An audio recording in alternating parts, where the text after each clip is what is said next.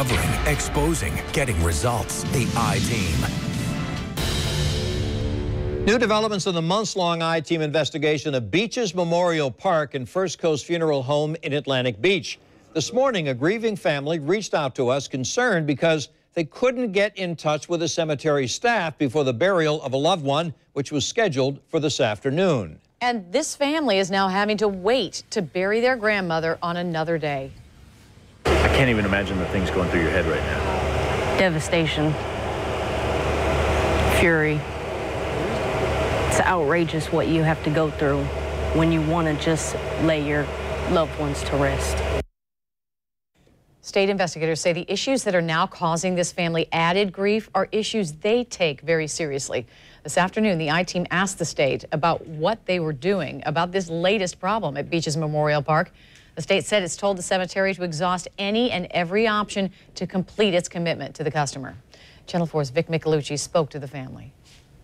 The family members are very upset, but they say they are encouraged that the state of Florida is now getting involved in their dispute. They say they want answers, and they want them right away. She was a beautiful woman. She loved life.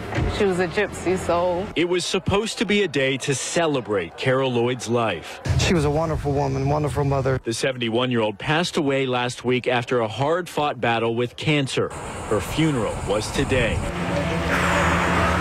Her family planned to lay her to rest here at Beaches Memorial Park. Her burial and plot paid for 10 years ago. But when the casket and hearse got to the cemetery, Is there nobody here? Nobody else was there. The grave for the burial service, nowhere to be found.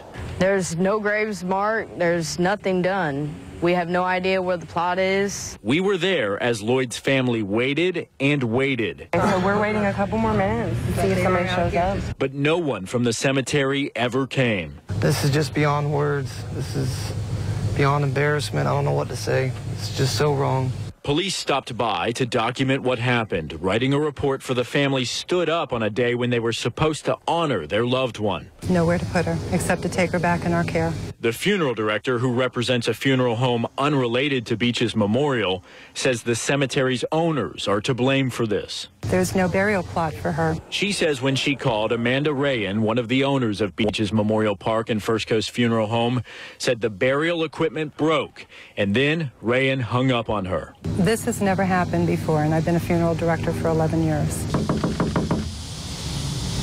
Doesn't look like anyone's here. I tried to get their side of the story, but no one answered the door or the phone at the cemetery's office. They need to be held accountable. Lloyd's family left with no choice but to take her body back to the funeral home while they figure out what they'll do next. She does not deserve it. Nobody deserves this. It hurts so bad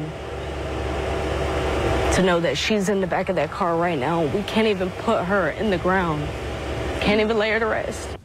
This evening, we saw two men driving in through the front gates of the cemetery on a backhoe. They went to the back of the property, possibly to dig up some ground there for Mrs. Lloyd's burial.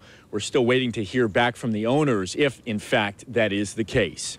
In Atlantic Beach, Vic Michelucci, Channel 4, the local station.